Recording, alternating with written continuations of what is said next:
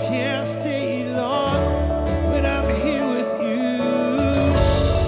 It's a new horizon, and I'm set on you. And you meet me here today with mercies that I knew. All my fears and doubts, they can all come true because they can't stay long. And I believe you are the way, the truth, the life. I believe you are the way, the truth, the life. I believe you are the way, oh, the truth, the life. Hey. I believe you are the way, the truth, the life. I believe you are. I'm learning to trust you, God. I'm learning to call on your name, oh God. I'm learning to trust your name. I'm learning to lean on you, God. And I believe you are the way, the truth, the light. And I believe you are the way, the truth, the light. I believe you are.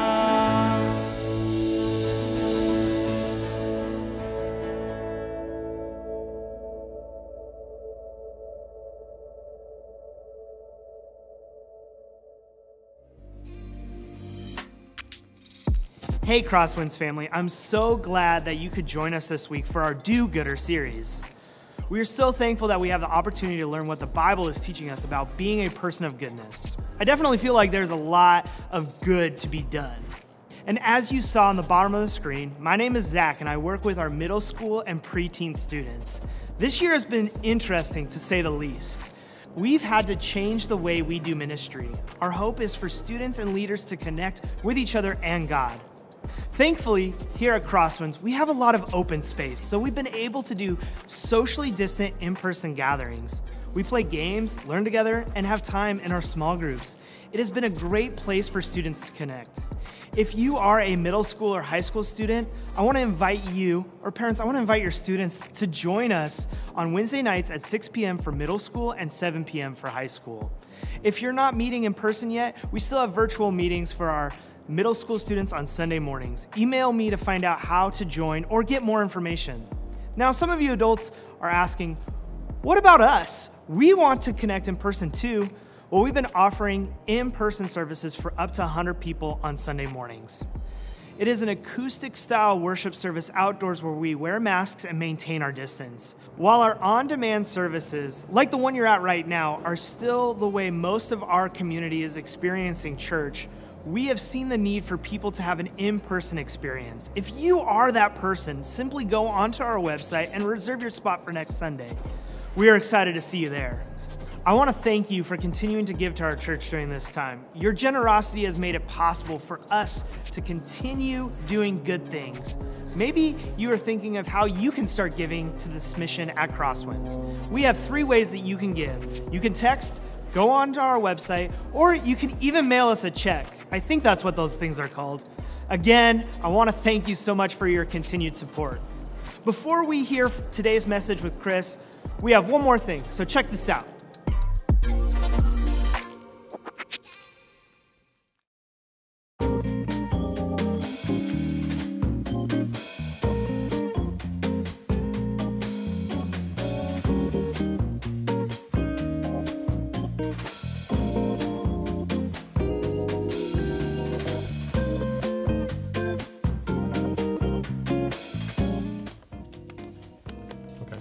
It's super delicate to my touch.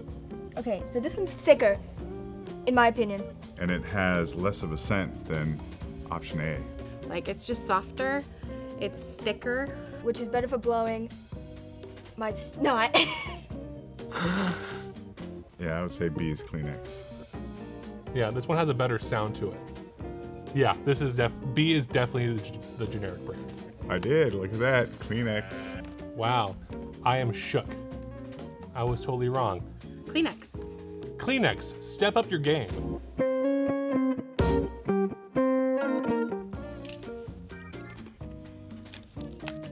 You can actually see light through it, discrepancies in the ridges, that kind of thing. Now, neither of these are like 30% less MSG or, you know, these are just good old typical chips. Kind of flakes off. These ones have a scent, these ones don't. That's what I'm confused about. Where I could only have one chip at a time, where here, I could kill like half a bag. I might be switching my opinion.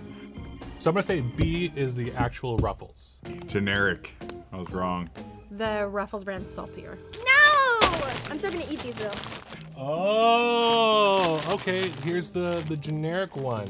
That's so good. I don't think I've ever used lotion in my entire life. It actually has structure.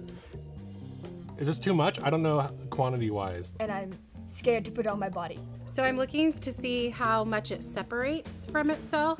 I feel like I could like rub this all the way up my arm. This is the generic brand, and this is the name brand.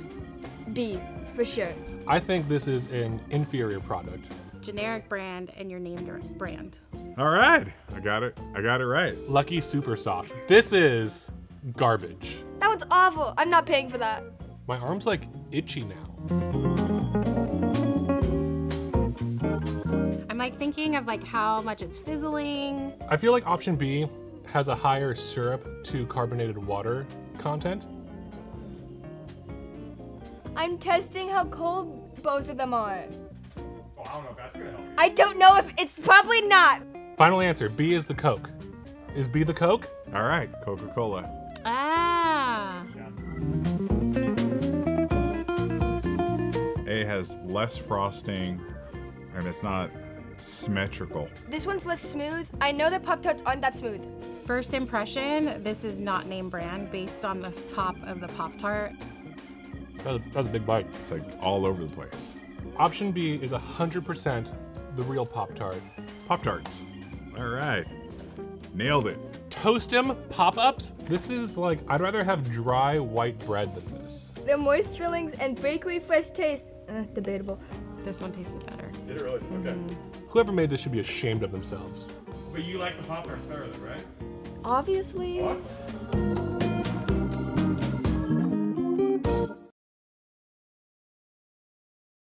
So, when I was a kid, my parents would hire babysitters to watch us when they'd go out for the night alone or have something they were doing with their friends. Most of the time, they would be high school kids from church that they would hire. My favorite one, his hobby was magic. So we would always beg my parents to get him because he would bring magic tricks. It was the most entertaining babysitter of all time. But there was a consistency in the routine when we had these high school kids, no matter who babysat. When they'd get to our house, my parents would walk them through all the things they needed to know for the night, like whether or not we had eaten, what chores we had left to do, and of course, what bedtime was. They would give the sitter a list of instructions, and then after that, they turned to us, my brother and I, and they gave us one instruction. Right before my parents would walk out the door, they would say something to my brother and I. They would look at us, and they would say, "Be good. Be good." I know my parents aren't the only ones who've said that to their kids when they're leaving for a few hours.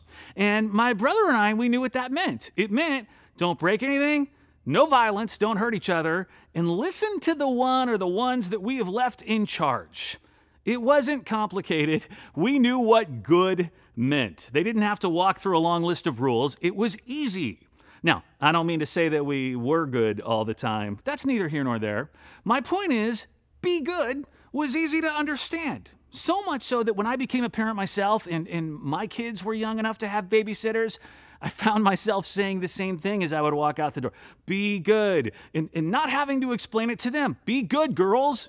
Don't break anything, don't hurt each other, and listen to the the babysitter that we left you with. And just like I did when I was a kid, my girls got it. I didn't have to explain all that each time. Be good. They knew, I knew what it meant. But can I share with you what I have found to be true? And my guess is this is something that you found as well. As we grow up, this thing that was very simple when we were kids, be good, it gets very complicated and gray. Because as we get older, like teens and adults, we have this capacity to self-justify everything we do as good, to convince ourselves that some not good choices are actually somehow decent. And what was once easy when we were kids, as this crazy machine of a brain we have starts to do its magical work of rationalization, it starts to redefine good as whatever it is that feels, right for us. And like you saw in that video earlier, where it's hard to tell the difference between two things, I wonder if it becomes hard for us sometimes to tell the difference between good and evil. All right, evil is not a word that I like to use a lot. It's very Disney-esque, the evil queen from Snow White. I'm afraid when I say evil, we all think of something that is just so extreme, and none of us are this. Most of us don't know anyone who is this, but I have used the word evil a little bit more this year. In fact, I used it with you back in August when I was casting vision for this thing we're doing out here at Crosswinds called Goodness Village. There's a verse in Romans, 12:21. It says, "Do not be overcome by evil, but overcome evil with good." The idea is if we treat each other with goodness, we can overcome so much of the evil that's in this world. But here's the problem. We're not kids anymore. Goodness seems to have gotten confusing. And how do we know which person's version of goodness is the correct one? I began prepping this message 2 Thursdays ago, January 7th, the day after thousands of people stormed the Capitol building looking to overturn the most recent presidential election. Actually, many of them looking to do far more than that. At least one who brought zip ties that he wanted to use as handcuffs, suggesting that he planned to take prisoners, right? Another person who parked his pickup truck down the block with 11 homemade pipe bombs, an assault rifle, and a handgun. And then reports of groups of people shouting and chanting that they wanted to grab the vice president who would not go along with what the president wanted him to do, people shouting to get him so they could bring him outside and lynch him. What a mess this was. And most of us sat and we watched this on TV and we thought, or we said, that is not good. I don't care who you voted for. You probably recognized the people doing those things as a radical extreme and said, that's not good. That's the evil that needs to be overcome with good. But if you think about it, and this is a scary thought, the people who did that thought that they were the good ones overcoming evil. Did you see the Jesus signs? Jesus 2020, as if Jesus was in favor of what was happening on those Capitol steps where that flag was hung. As if Jesus is on the same team as any politician. People with crosses and Make America Godly Again t-shirts and hats, as if this activity these rioters were engaged in is part of the path towards godliness. Somebody took the Christian flag into a congressional chamber and waved it around. You don't see these much anymore, but in the church that I grew up in, there was an American flag on one side of the stage and a Christian flag on the other. Somebody took one into a congressional chamber and waved it as if Jesus won the day. Meanwhile, 5 people died. One, a police officer who was overpowered and beaten, struck in the head with a fire extinguisher by people who thought that they were overcoming evil with good. I get that many people who went to the Capitol that day to protest, they never imagined this kind of violence breaking out. Just like I get that people who protested racial injustice this past summer didn't imagine it. But those who did imagine riots and look forward to it 2 Wednesdays ago, and those who did look forward to it over the summer, if when those people left the house that day, their parents could have said, be good, and they would have known that meant don't break anything, don't hurt anyone, and listen to the people in authority. But again, this thing right here will convince you that you are the one doing good and overcoming evil while you do the not so good things you do. So, what if there was a way to have goodness explained to us, for it to be laid out exactly what it is, where we don't allow our brains to rationalize, where we give it to them straight, explaining it in detail? There is the Bible. It explains goodness. And what I want to do today is just read you some words from the book of Romans and show you in a very straightforward message what goodness is and what it isn't. And, this is not a message aimed at crazy radicals, because that's not you. And it's not a message targeted more toward Democrats or Republicans, Trump supporters, Biden supporters, independents. It's not toward people who wear masks or people who don't, anti-vaxxers or people like me who cannot wait to get my shots. Because we are all of those at Crosswinds. We're a microcosm of America, or at least the Bay Area. We got a little bit of everything. And I am talking to everyone today who's got one of these, a brain that is clever enough to tell you you're being good when maybe you're not. And the reason we're doing this, because there can be no confusion among God's people. You must definitively know what good looks like so that it can actually overcome evil. And to be clear today, these are not the musings of Pastor Chris. These are from the Bible, the Apostle Paul in his letter to the Romans. Actually, these are the things that he says right before he says to overcome evil with good. So, if you're watching this at home, I want to ask you to do something. Pause it. Like, I really mean it. Pause it and go grab a Bible. We will put the verses up on the screen, but I think there's a power to you knowing that this is written in here. I didn't make it up. So let's go old school. Follow along in an actual book or your phone or tablet if that's where your Bible is these days. We are going to be in Romans 12. So you can open in Romans 12. There's no shame in using the table of contents to find Romans if you need to. And as you're getting there to Romans 12, let me give you some context. Do you know what was happening to the Christians in Rome round about the time that Paul wrote them this letter in Romans? Nero, you heard that name? Nero had been the emperor for about 2 or 3 years. Nero, most famous for the story where Rome burns to the ground while Nero fiddles the day away. Now, history actually tells us that's wrong. The fiddle did not exist at the time of Nero. Nero was 35 miles away when the Great Fire broke out. He actually let his palace be used as a shelter since thousands were left homeless from the fire. But Nero took the blame. And there are a few reasons for that, but maybe the main one is that Nero didn't like Christians.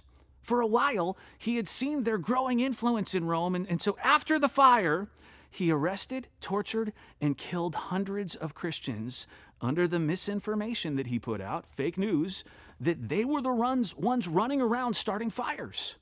Now, those events, Rome burning, and then the way Christians were treated following it, they happened 8 years after this letter was written. But even at the time that Paul writes this, Romans, Christians are not exactly loved. And Paul is writing to a group of people who are nervous that there is real evil that someone wants to do to them. All right, the part I want you to see begins in verse 9, Romans 12:9. Let love be genuine, hate what is evil, hold fast to what is good. Okay, this is the intro to what he's about to say. Basically, Romans, I'm about to tell you what's good, the opposite of evil. Listen up. What is goodness? Here we go. Verse 10. Love one another with mutual affection. Outdo one another in showing honor. All right, I want to stop as we go through this and make sure we understand what these words mean. And I want to give you 5 things that goodness is. And the first one comes out of this verse, love one another with mutual affection. Maybe your Bible says be devoted to one another in love. If you think about it, this line is about a commitment to something that Jesus spoke of so significantly, the greatest commandment, to love one another as yourself. But then even more, to love your enemies. And Paul does something here in this verse we just read. He expands the idea of love to be showing someone else honor. Okay, first thing, if you want to be good, here's what it means. Love and honor. In other words, treat other people with admiration and respect. All right, I want to encourage you to grab a piece of paper or something that you keep these notes in. Write these 5 things down. The first thing, goodness, is to love and honor, and making sure we understand what that means. To love and honor, it is to treat other people with admiration and respect. Now, a few things come to mind as we talk about that. I have done a lot of weddings over the years, and the great thing about wedding vows, there are no rules. You can say whatever you want. All that matters is we sign the license at some point, we send it into the county. Because of that, a lot of people put their own stuff into their vows. They make their own, right? Like, I promise not to watch the next episode without you. Or, I vow to get a professional, even though I really want to try to do it myself first. Or, I promise to turn on the air conditioning when you're hot, even if I'm totally freezing. Lots of great original ideas out there for vows, but more often than not, people fall back to the traditional, and they often use those 2 words we've been saying in their vows, love and honor. Actually, it's love, honor, and obey, but more and more people are dropping the obey. Anyway, love and honor are words we think of in a marriage. So as you read this in verse 10, it's possible that you think, okay, well, what it means to be good is to love and honor someone that I'm married to, my family, maybe those that I'm friends with. Actually, this is not about that.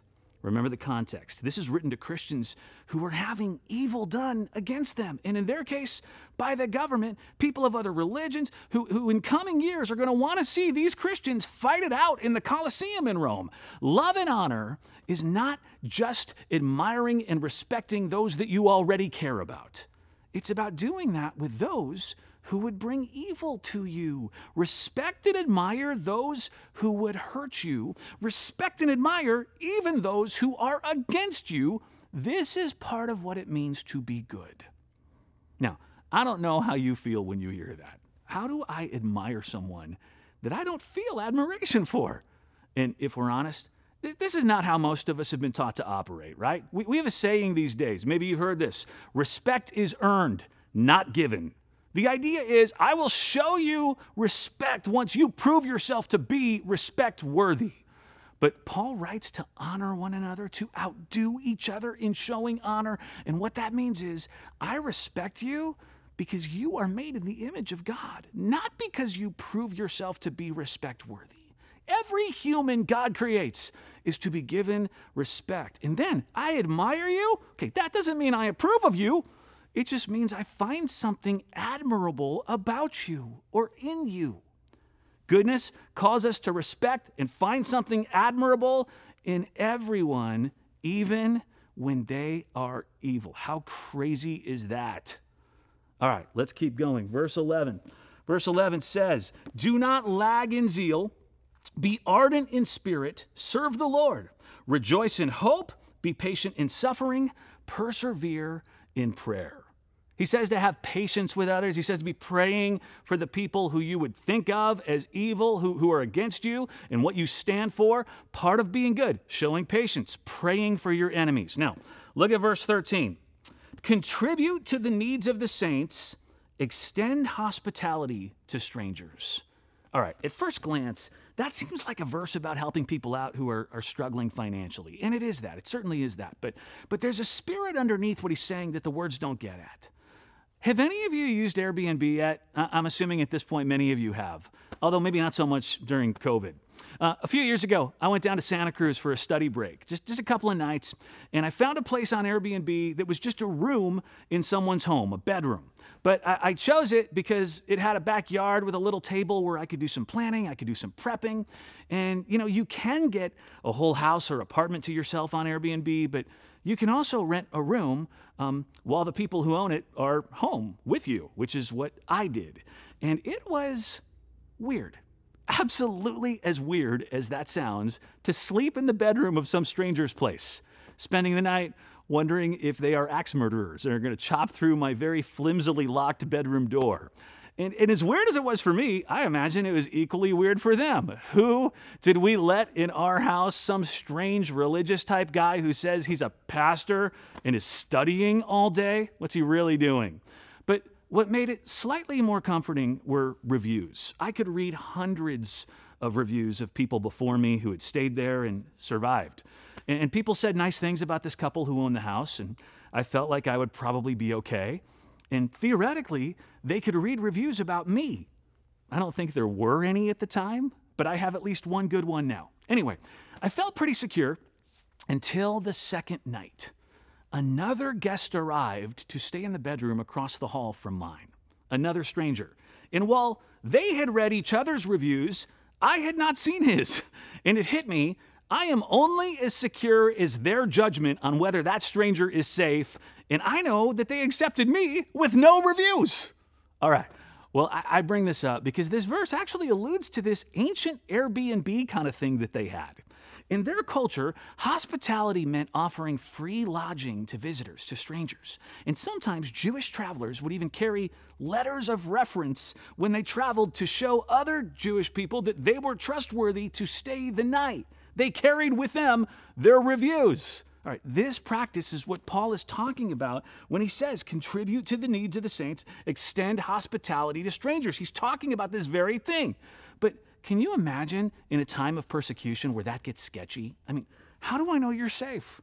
How do I know that you're on my side? Who am I welcoming into my house and my life? And the spirit of what Paul is getting at here in these lines is he's saying, give people the benefit of the doubt. Go back to giving others the benefit of the doubt. All right, we live in a time right now of great suspicion. One of the things that I've kind of heard people talk about is the danger of civil war breaking out.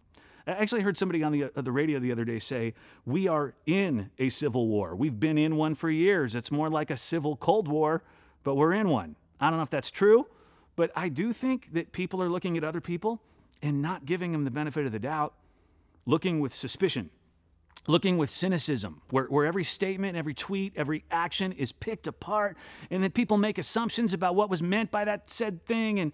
And what this reflects, it reflects a cynicism, right? I presume that you, my neighbor, that I might disagree with, are evil, and that I am on the other side of you. And so when Paul reminds them of this Airbnb custom in the part of his letter on be good, he's trying to say, let's get back to a time when we believed the best about each other. When we didn't assume that everybody was out to get us or against us because they think differently. Where yes, we were cautious. People carry letters, their reviews, but we also gave them the benefit of the doubt. That is part of what it is to be good. All right, verse 14. Bless those who persecute you, bless and do not curse them. Okay, I promise I'm not going to stop at every verse, but do you know what the ancient sages used to say before Jesus' teachings took hold? It was actually something really similar to this. They used to say, don't retaliate against those who curse you. It's kind of a turn the other cheek thing. Jesus was not the first to preach that retaliation was bad. But look at verse 14 in your Bible here. This is a whole nother level. It doesn't say, don't retaliate against those who curse you. It says to bless them. Actually, bless them. Paul says, you have heard it said when someone curses you, don't retaliate. I tell you, bless them. Okay, you want to test what goodness looks like in our culture, who is currently on the side of good right now? Look for the person who's saying good things about the person who's saying bad things about them. Let me see, who's doing that today? Oh, right, no one. The order of the day is you curse me, especially publicly, I curse you. Okay, here's the third thing that being good is, according to this verse. Say good about those who say bad about you. You want to be good? You say a blessing when someone else says a curse. Say good about those who say bad about you. Okay, let's read the next verses. This is verse 15, and there's so much we could pull out of this. We just don't have time. It would take us hours and hours, but verse 15, rejoice with those who rejoice, weep with those who weep, Live in harmony with one another. Do not be haughty, but associate with the lowly. Do not claim to be wiser than you are. I have so much to say about that line right there. Do not claim to be wiser than you are. We're going to save that for the next series. I think God has something important for us today in just that idea right there of humility. But verse 17, do not repay anyone evil for evil, but take thought for what is noble in the sight of all. Okay. That is so good right there, and it's so relevant. You want to be good? Then do what is noble in the sight of everyone. Not just what do I consider a good, noble response to this thing that somebody did to me, but what would everyone agree is a noble response? Remember, your brain will convince you that what you're doing is noble. What you're saying, how you're responding to somebody you think has done evil of some sort, you will convince yourself that you are noble. Paul says, don't base it on your eyes only. Base it on other people's eyes. Oh, and not just those who already agree with your eyes, but everyone's eyes. Okay, you might hear that and say, that is impossible. Nobody can agree on what is noble these days. Well, that's not true. Some things are universally good. If we think that it's impossible for something to be noble in everyone's eyes, we might as well give up right now. See, here's what the fourth part of being good looks like. Asking yourself, does it pass the everybody test? Now, here's what I mean by everybody test. 10 out of 10 people would say it is noble to help an old lady cross the street. That passes the everybody test. You can be sure that that is good. 10 out of 10 people think it's right to stand up for a person who's being mistreated. That passes the everybody test. It's noble. It's a safe bet that that is good. 10 out of 10 people think telling the truth is a good thing. It passes the test. But if 4 out of 10 or 5 out of 10 think that ripping apart the Capitol building in D.C. or a federal building in Portland is good, it's not. Paul says, broaden your measure for what you think is noble. Not just what you and your like-minded friends think is good, but what is noble in the sight of all. Okay, verse 18. If it is possible, so far as it depends on you, live peaceably with all.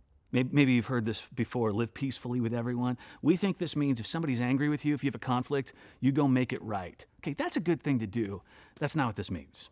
In Paul's time, he was instructing Christians who were living in Rome to try to get along with their neighbors. Living peaceably meant, hey, don't expect those who don't believe like you to value everything that you value. It meant you live in a diverse place, Rome.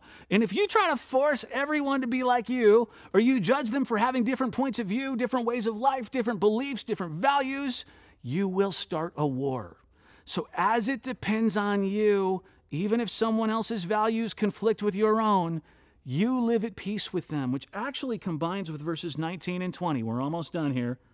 Beloved, never avenge yourselves, but leave room for the wrath of God. For it is written, vengeance is mine, I will repay, says the Lord. No, if your enemies are hungry, feed them. If they're thirsty, give them something to drink. For by doing this, you will heap burning coals on their heads, which does not sound good. So maybe I better explain that. What he's saying here is you don't get someone to admit they're wrong and change their ways by telling them they're wrong. Have you noticed how that doesn't work?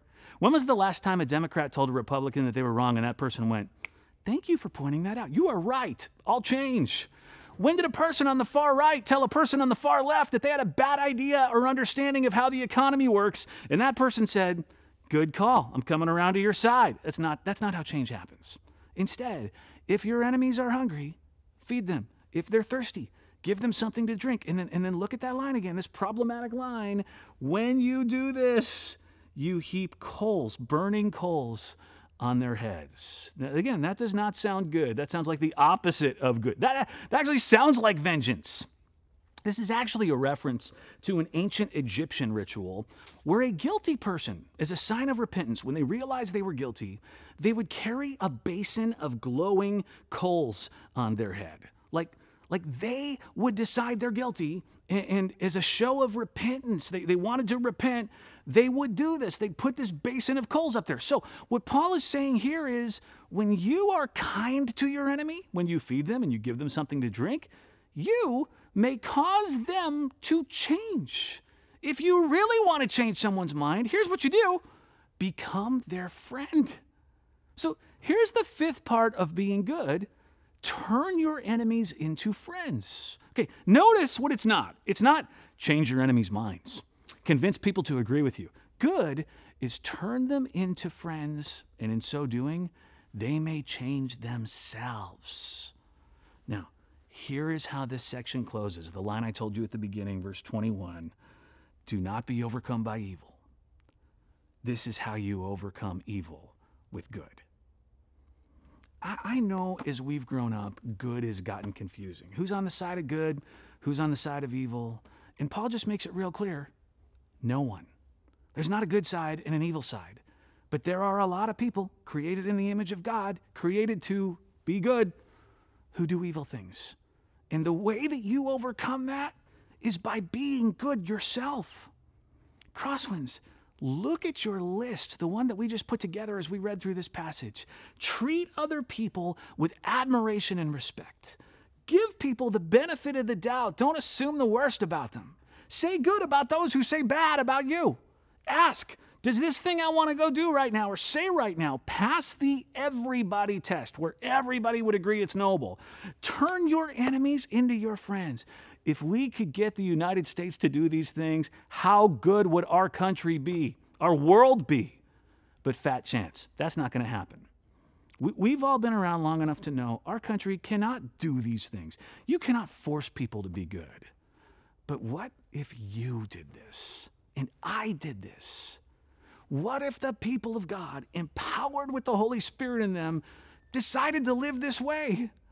Paul's words are not meant to be a prescription for a utopia where everybody's always going to be good. He does not say, here's how you should live and everything will be perfect. He says, there is evil in the world. There will be evil. But Jesus has overcome the world.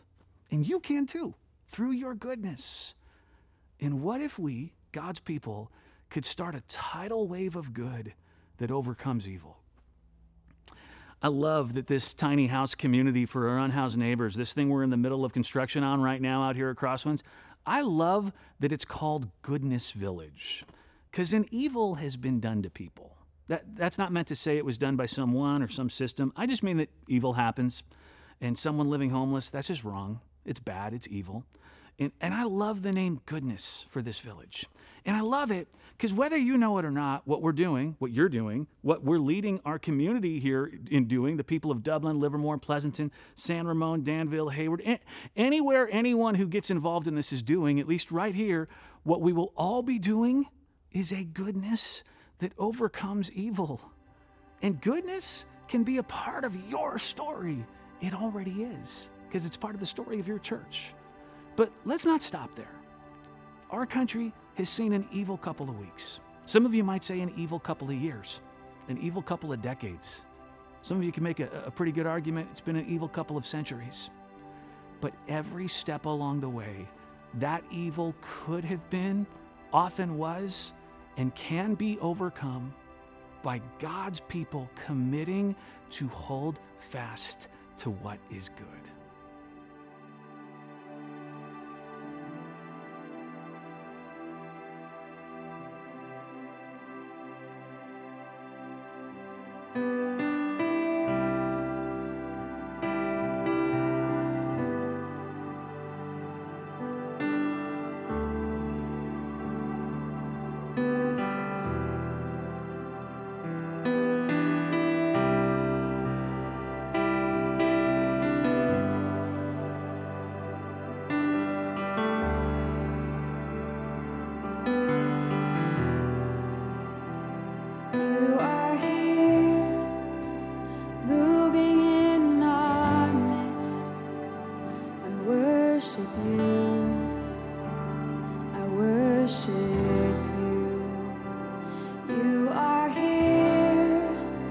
Working in this place, I worship worship you.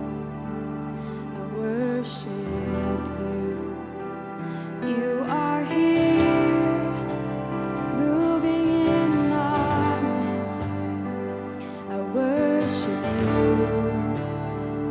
I worship you. You are here, working in this place. I worship you.